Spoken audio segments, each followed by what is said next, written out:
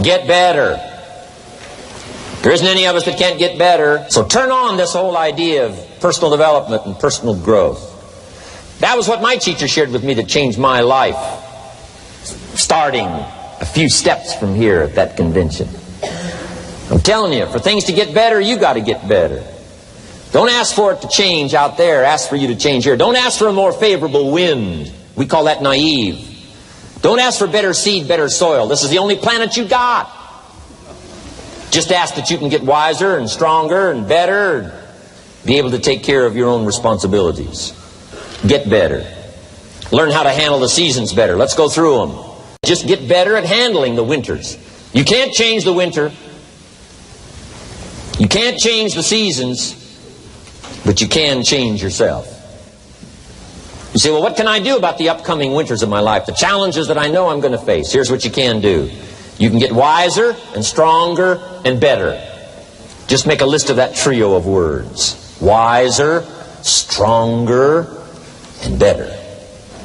Go home smarter than you came. Go home with more ideas than you came with. Next, get stronger. You can develop the muscle. You can develop the courage muscle. You can develop the inspiration muscle. You can develop the dedication muscle. You can get stronger. There isn't anybody here that can't get stronger. Next time we see you, may not even recognize you, how strong you're going to be able to become in language, in style, in personality, the ability to cope, the ability to handle with anything that happens, no matter what happens. And the third one is get better. We can all get better. I've gotten better. First talk I gave, I stood up, my mind sat back down. But here's the secret to my success. I stood up and did it again. I stood up and I did it again. And I did it again, and I did it again all those many years ago. I did it when I was scared, and I did it when I didn't want to, and I did it when I was ill. And I did it when it didn't work well, and I did it when they didn't appreciate it, and I didn't a lot of times when I didn't know much what I was doing. I just did it anyway.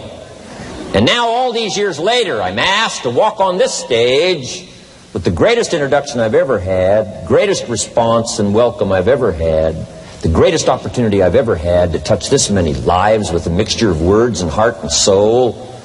I got better. I got better day by day and week by week and month by month. And I'm asking you to do the same thing until you can develop a long arm and a long reach. Until you can develop influence that won't quit. Touch people next year you couldn't touch this year. Touch people now you couldn't touch before. Conduct a meeting now you couldn't conduct before. Heart and soul now mixed in there that wasn't there, missing before. I'm asking all of you to get better in spite of the winters, in spite of the downturn, the money downturn, the social downturn, the personal downturn, whatever it is. Just get stronger. Get better. The key is not to wish for a better winter. The key is to wish for more strength, more wisdom, more courage, get better, get wiser, get stronger. Here's number 2. Learn to take advantage of the spring.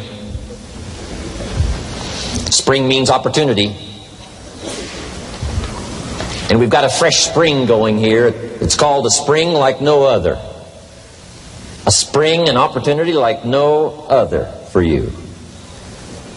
But here's the clue. Spring is not a guarantee of a harvest in the fall and the autumn harvest time.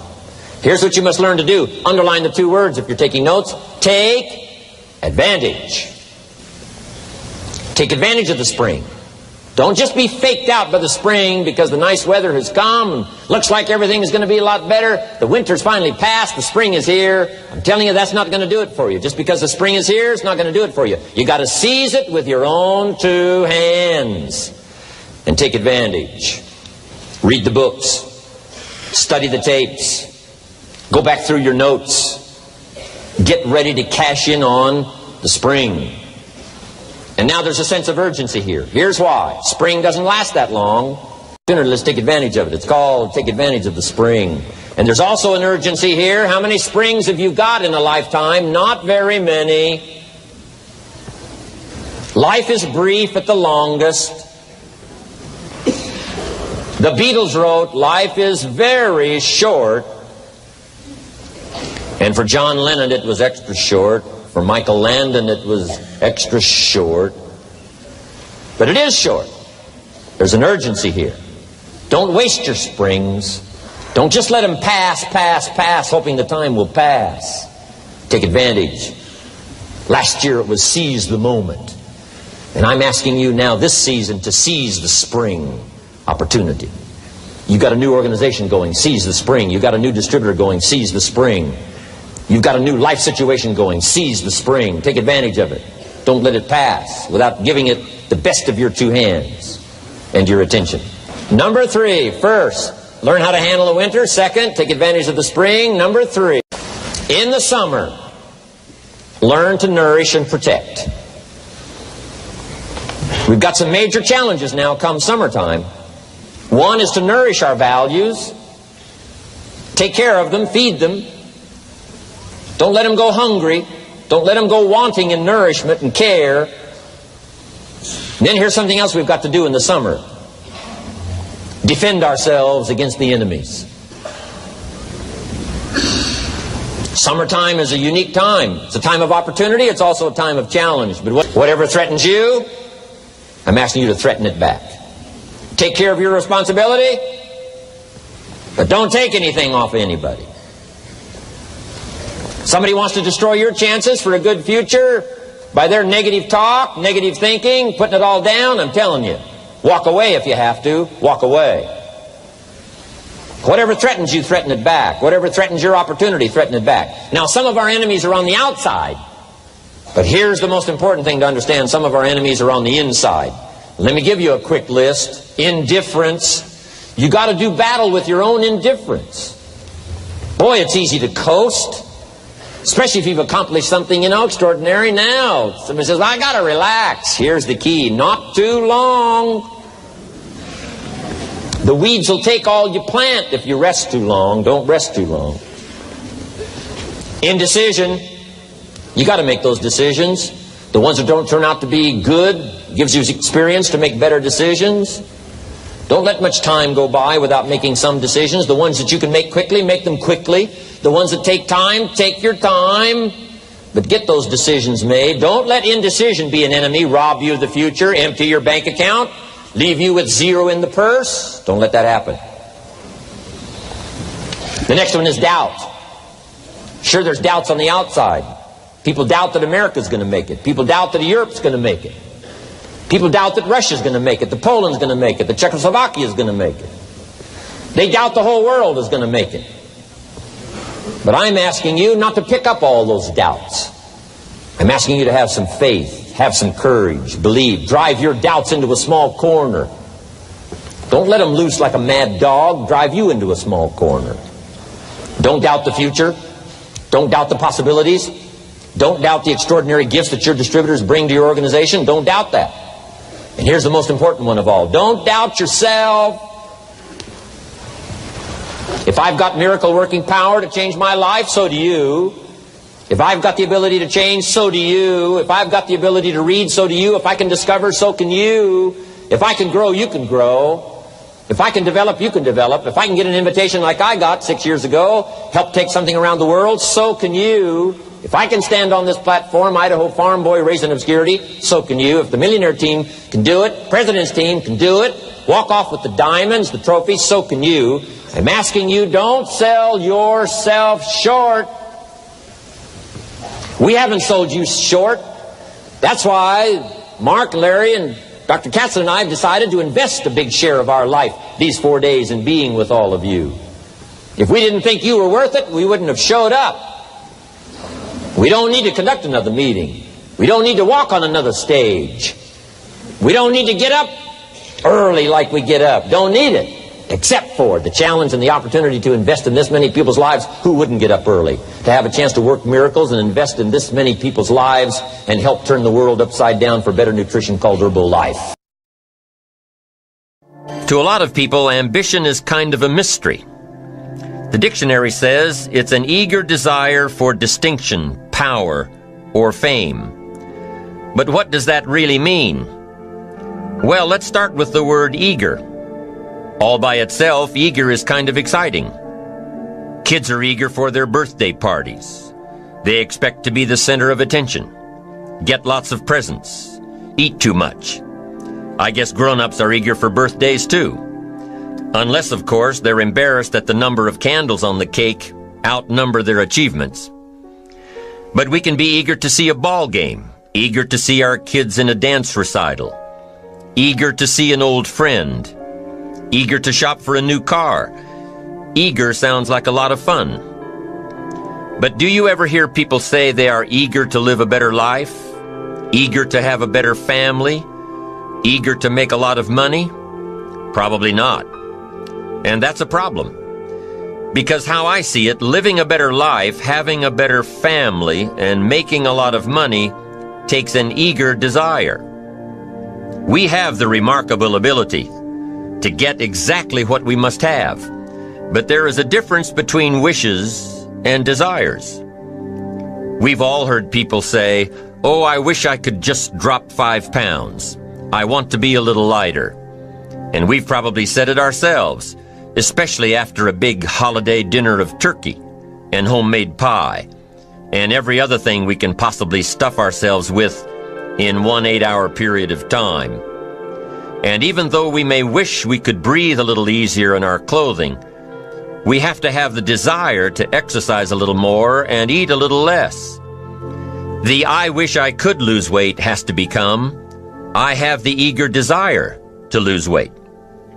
I'm also sure you've heard people talk about wishing they had more money to pay the bills, or take a vacation, or just to take a little pressure off of life. But before their lifestyle can change, their wish needs to become a desire. If they really desired change, they wouldn't spend their evenings just watching TV and wishing they were doing something more. The backbone of an eager desire to change is discipline. True ambition is disciplined, eager desire.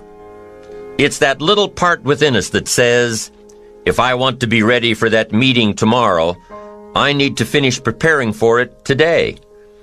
If I want to make sure I can pay for my kids' college education, I need to start saving today. If I want a better life tomorrow, I need to start working on it today. Ambition is a minute-by-minute, day-by-day mentality. To have the ambition to work towards a better family life, a newer car, a bigger house, a financially secure future, you have to live it every moment. If living a successful life was easy, I'm sure more people would be successful. If just being ambitious was enough, I'm sure all of the broke and perplexed people in the world wouldn't be broke and perplexed.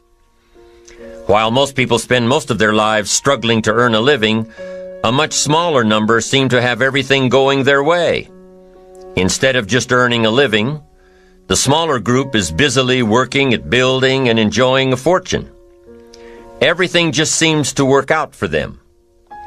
And here sits the much larger group, wondering in awe on how life can be so unfair, complicated, and unjust.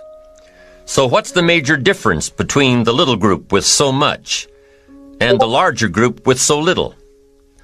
Despite all the factors that affect our lives, like the kind of parents we have, the schools we attended, the part of the country we grew up in, none has as much potential power for doing good as the ability to dream. Dreams are a projection of the kind of life we want to lead. Dreams can drive you. Dreams can make you skip over obstacles. When we allow our dreams to pull us, they unleash a creative force that can overpower everything in our way. To unleash this power, though, your dreams must be well defined. A fuzzy future has little pull power. Well-defined dreams are not fuzzy. Wishes are fuzzy. To really achieve your dreams, to really have your future plans pull you, your dreams must be vivid. One of the issues Mr. James dealt with in his lifetime was, what does it mean to be a success, a significant person? After years of pondering this question, William James described success as a combination of two things. Number one, an inner ideal which is followed persistently with courage. And number two, outer achievement related to that ideal. Let's go back to number one, an inner ideal which is followed persistently with courage. I take that to mean defining a goal and having the resolve to complete it. No matter what, I'll do it or die. Promise yourself you'll read the books until your skills change. Go to the seminars until you get a handle on it. Do it until it makes sense. Practice it until you've got it right. Don't give up until you get where you want to be, however long that is.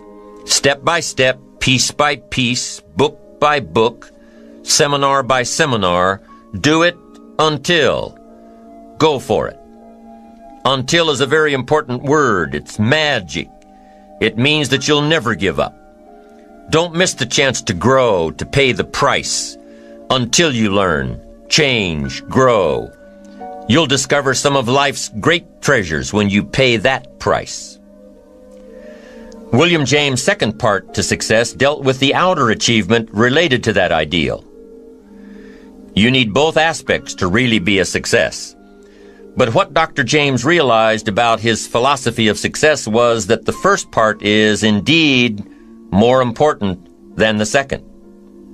Going for it. As long as you're working toward your inner goal, your dream, then success is possible. But once you give up your inner vision, then you can never become successful. You never will become successful. Until doesn't even matter. Now, maybe the person who's been working on a project for 10 years can be successful in his own right, if he's honestly working toward it, doing everything to make himself worthy of reaching the dream, really happy with where he is, doing it until. Then maybe he is a success. It's a personal thing, going for it one step at a time. Going for small accomplishments along the way for however long it takes. So let's think about this for a moment. What outside evidence or results or proof can be seen when you accomplish your goals one step at a time? You'll start to see things change around you, little things, not major things, but little everyday things, things you may not even notice unless you are paying attention. If you're one of those who'd rather stay up late and get up late, only to discover that your workplace doesn't fit your schedule, and you roll out of bed cursing the alarm clock every morning, maybe you could start with the little change of going to bed half an hour earlier than normal. And maybe you'll see, in time of course, you can't train your body overnight, maybe you'll find out that you jump out of bed in a better mood, and that your day will start better, and that you'll get more done, and that the people around you that caused you problems aren't so hard to work with after all. It all starts by making one little change and adding to it every day. You see, you can't change what's going on around you without first changing what's going on within you. Start changing how you look at mornings, and sure enough, people will start changing how they look at you. When you start changing how you think, how you act, how you treat others, how you treat yourself, when you start responding instead of reacting to life, life will start responding to you. I'm telling you that you can do it with your lifestyle. You can do it with your sales career. You can do it with your management career. You can do it with any part of your life. You cannot believe what can happen in such a short period of time. So you ask yourself, what small changes can I start making today? Well, you can start in your car on your way to work. If you're sitting on the highway, stop and go traffic, moving at about 15 miles per hour tops, look at the guy or the lady sitting next to you and give them a smile, or thumbs up, or even wave. Now, some people might think you're a little strange, but hey, you'll feel better. And tomorrow, when you get into the office, how about a big cheery hello to the people at the front desk, and everyone you see on the way to your office? And when you get home tonight, how about giving your wife or husband and kids big hugs instead of collapsing on the sofa? When you start with the little things that make others happy, improve their day, you'll find that these little things add up to big ones. So what happens when you start taking charge of your own personal happiness, your own life? Do you think that these little things will somehow make a difference in meeting your goals? You bet they will. You can't do it alone. You can't be successful by yourself. It's hard to find a rich hermit, you know. The ambitious person realizes that each of us needs all of us. You all by yourself may have finalized the company's marketing plan, or finished up the sales projections, or even wrote the mission statement for the year to come. Even if you did this all by yourself, you really had the help of all of those around you who tolerated and supported your need to be undisturbed, or provided service to you during the project. Maybe you should thank those people every once in a while with a dinner certificate or a bouquet of flowers. After all, without your support team, you probably wouldn't be where you are today. You can't be successful by yourself, so thank them. Thank those around you, and let them know just how important they are to you. Be it your office personnel or your family or your friends, a thank you sure goes a long way. You don't have to worry about the winds that will most certainly blow around you, the obstacles, the negativity that will stand in your way. You don't have to worry about what other people will say. You just have to keep your mind on your course.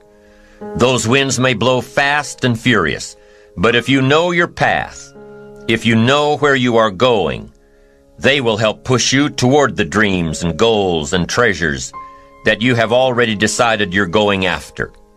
Your goals will push you forward, ahead of the stormy weather. There are some amazing people around that we can learn from today. People who have already braved the storms and come out on top. People who are still alive today. People who started with nothing and ended up with something great. Famous people, not so famous people. Maybe even people you know, but don't know their stories. People who had an early vision and ambition. People who turned their focused dreams into the reality of success. One of my friends tells this story about her dad. She thinks he's cheap. She gives him a hard time every time they go to one of those all-you-can-eat places, because he eats all he can eat, until he can't move, until he needs to take something for indigestion. But she knows where he came from, his history, and understands just why he is the way he is.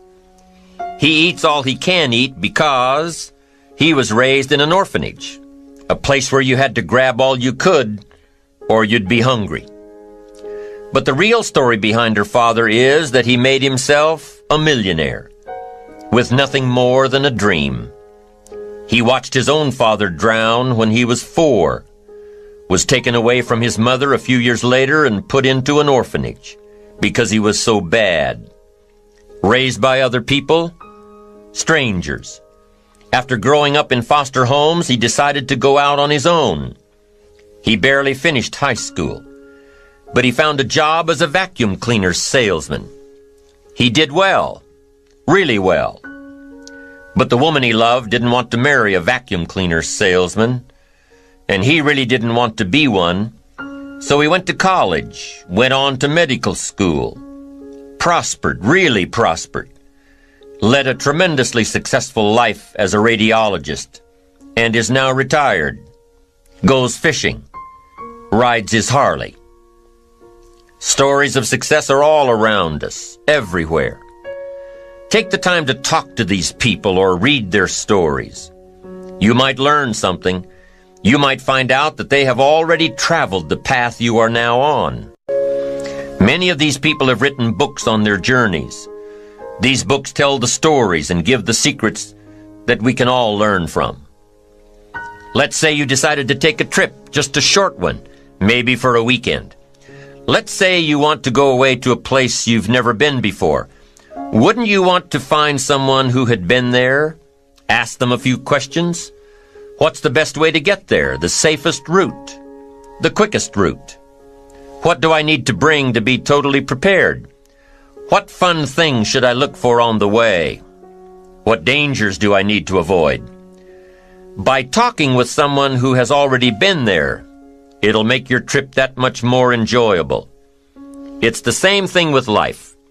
By listening to those who are farther along in the journey you are interested in taking, and learning from their successes and failures, you just might pick up something that will make your journey that much better. Listening to the stories of others can be motivating, captivating. They can provide that extra push you've been looking for.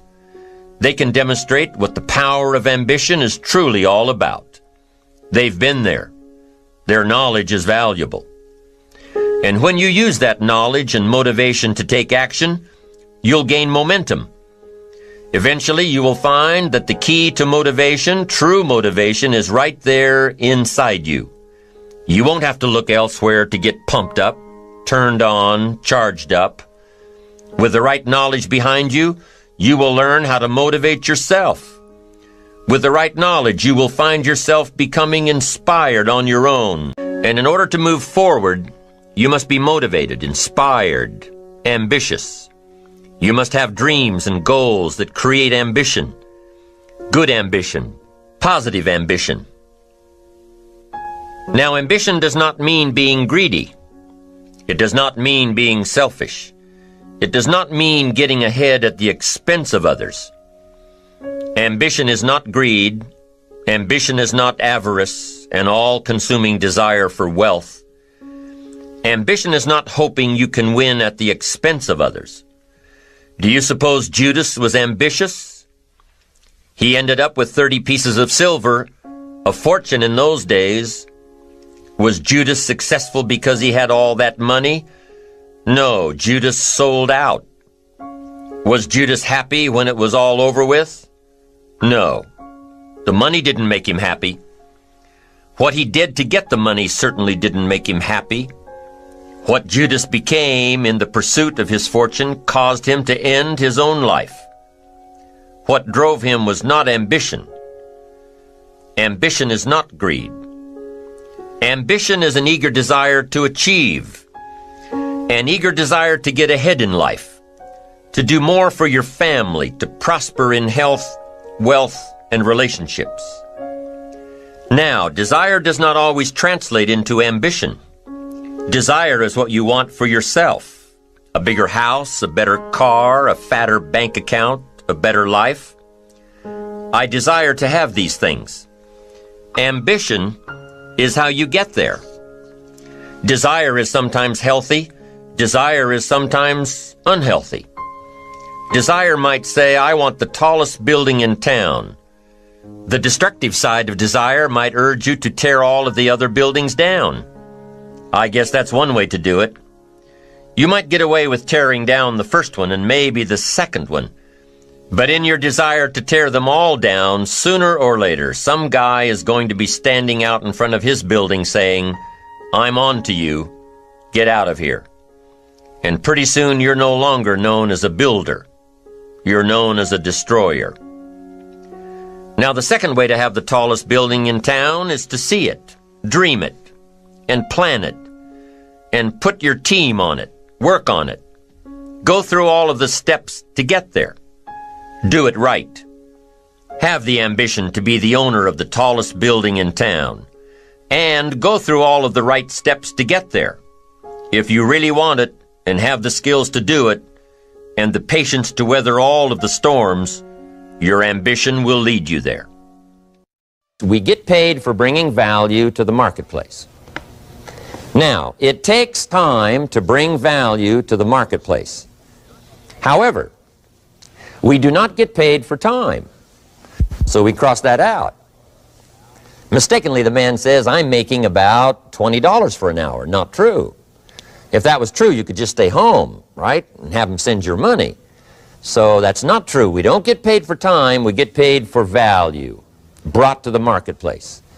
Now, since that's true, here's one of the key questions of my talk to you today. Is it possible to become twice as valuable to the marketplace and make twice as much money in the same time? Is that possible? The answer is yes. Could you become 3 times as valuable as you might be right now to the marketplace and make 3 times as much money? in the same time? And the answer is yes. 5 times, 10 times? Of course. America is unique. It's a ladder to climb. It starts down here, let's say, at $5 an hour, and it keeps going up. Top income last year, $80 million. The guy who runs Coca-Cola. Now, that's a heck of a ladder. That's why everybody wants to come here, right? The boat people are not headed for Vietnam. People haven't plotted and schemed for 50 years saying if I could just get to Poland, everything would be okay. Not true. Everybody wants to come to America. And the reason is because we've got the best wind ever blowing in our favor. We've got the best economic opportunity anybody's had in 6,500 years. And all you have to do is understand it and take advantage of it. Now, there's some key questions to ask here. Why would the marketplace pay someone only $5 an hour? Very simple answer. They're not very valuable to the marketplace. Now, we must underline to the marketplace. This person might be a very valuable brother. Yes. Member of the family, valuable. Yes. Valuable member of the church, of course. Valuable citizen of the country? Yes. Valuable in the sight of God? No doubt. We're all of equal value in the sight of God. But if you're not very valuable to the marketplace, you don't get much money. You say, well, it shouldn't be that way.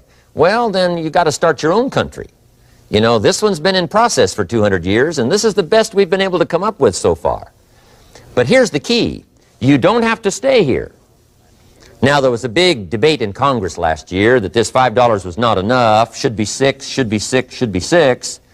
But we don't need legislation. 6 is already on this ladder. The next step up. You know, if you work for McDonald's, they'll pay you $5 an hour to take out the trash. If you whistle while you take out the trash, they'll pay you $6 an hour. So we don't need that legislation. You just need to take lessons on how to whistle. Have a good attitude. Now, as you begin to climb this ladder, why would the marketplace pay some people $50 an hour? Answer, evidently, they must be more valuable to the marketplace. 10 times more valuable. And is that possible for someone to be 10 times more valuable and earn $50 an hour instead of 5? And the answer is yes. That's what America is all about. Now, why would the marketplace pay some people $500 an hour? Evidently, this person must be much more valuable to the marketplace. That's what's important to understand, to the marketplace.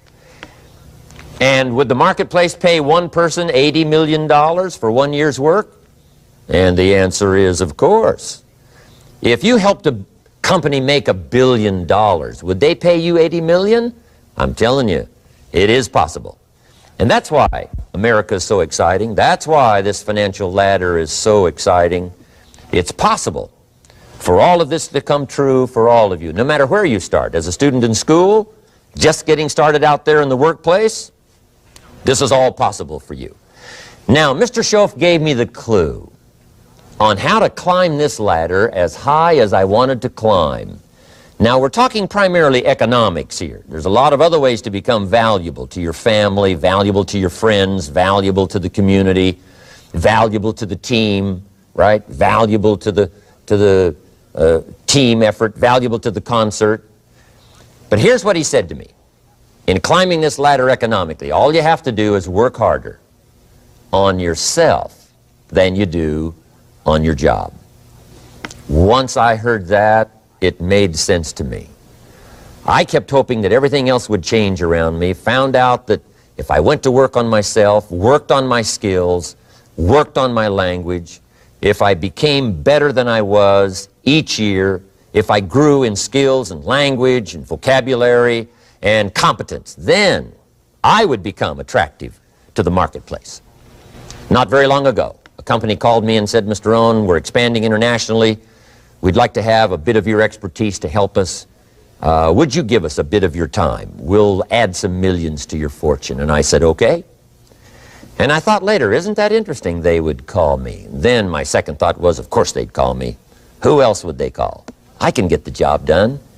Now, what a contrast for me, farm boy from Idaho, raised in obscurity, parents of modest means, broke when I was 25. How come I would get a telephone call and someone offer me a lot of money to help them in expanding around the world? Simple answer, evidently.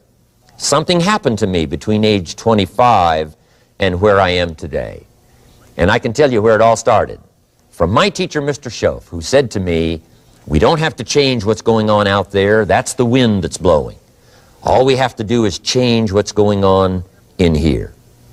And now there's several ways to do that on personal development. And let me give you those ways. Here's the first one. We must learn from personal experience. Pretty simple. Learn from what happens to you.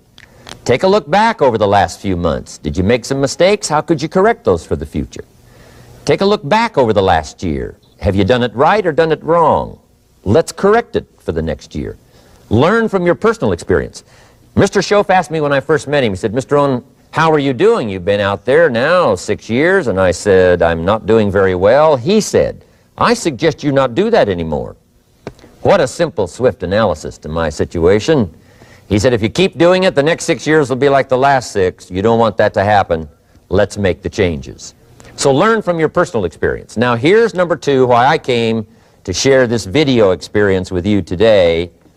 And that, I call it OPE, other people's experiences. That's me, other people. That's your teacher, other people. That's your friends and colleagues, other people. The people you meet that can pass along to you their experiences, what's happened to them, the mistakes they made, how they corrected them, how they changed their health and changed their bank account and changed their income and changed their future. That's it, other people. Now there's 2 kinds of people to learn from. One is failures. It's too bad failures don't give seminars, right? That would be valuable. Bring your notebook, have them tell you how they lost it all and threw it all away, threw their health away and threw their friendships away and things didn't work out well. That would be valuable. But now then we must also learn from positive, people that have done well. They've got the health, and so we ask them, how did you become so healthy? They've got the skills, so we ask them, how did you become this skillful? They've got the income, so we ask them, how did you get here in such a short period of time? So now here's what's important in personal development. In learning from other people, we learn, number 1, by observation. We learn what we see. We watch people that are successful in what they do. In sports, we watch their disciplines. In business, we watch their disciplines. By observation, what we can see. The reason I created this video is something that you could see someone's experiences translated for you. Second, we learn by what we hear. I've got some of my lectures on cassette tapes, so you can take them with you wherever you go and learn by listening. Turn your car into a mobile classroom and listen. And then listen to the sermon on Sunday morning. Listen to the lectures. Listen to the teacher. Listen to someone who's got something good to say. And then number 3 is vitally important on personal development, and that is read all the books you can possibly read in your lifetime. Mr. Schoaf got me started on my library. I've got one of the better libraries. Haven't read everything in it, but I feel smarter just walking in it. My library. At least I was smart enough to buy it. Now I got to be smart enough to read it. And then, of course, I got to be smart enough to decide what's valuable and then do it. But this one is very important. Become a good reader. Some books that helped change my life. Mr. Schoaf recommended, of course, the Bible. And my parents made sure I was a pretty good scholar by the time I was 18. That's been so beneficial for me, drawing from those illustrations, reading about those stories, people who made it and people who didn't make it and what the difference was. And then other books that helped to really change my life. One called Think and Grow Rich by Napoleon Hill. And then a book that helped me become financially independent by the time I was 31. And that book is called The Richest Man in Babylon by George Clason. And I'm going to share a little bit of that book with you when I get to financial independence today, our 3rd subject. But I started reading the books, attending the classes, making sure that I got in front of people that had something good to say. And then I started keeping a journal. One of the major things my teacher taught me was to keep a journal. He said, don't trust your memory. If you hear something good, just make a little note and write it down. Now, at first I took, notes on pieces of paper and torn off corners and backs of old envelopes, and it didn't serve me well, thrown in a drawer. Then I learned to keep a journal, a bound copy of all my notes. So I would suggest you do the same. Things that impress you, a poem that impresses you. When you attend a class, some of the ideas that impressed you, jot them down. You read something in a magazine, right? Some ideas. Take those out, put them in your journal. Keep a good journal the rest of your life. This will serve you well. My journals make up a significant portion of my own library. And if you saw my library and saw my journals, I tell you what you'd have to say. This is the library, and these are the journals of a very serious student. No wonder Mr. Rohn is invited to lecture and speak on his experiences around the world. So I want the same thing to happen to you. Value captured that you can resort to later, go back over it and review it, and let it become valuable to you. So that's my first subject, personal development. Work harder on yourself than you do on your job. Develop the skills, learn the lessons, take the classes, absorb all that is being taught to you these days. And then later on, of course, you can sort it out, what's valuable to you and how to refine it for your business and for your life and for your future. But the main thing is to get it and start this process of personal change, personal development. And let me say it one more time. If you will change, everything will change for you. You'll never be the same. You'll keep growing. As you look back on a few months, look back on a few years, you won't believe the progress you can make. Economically, your relationship with your family, your friends, and whether you're in sports or economics or whatever, I'm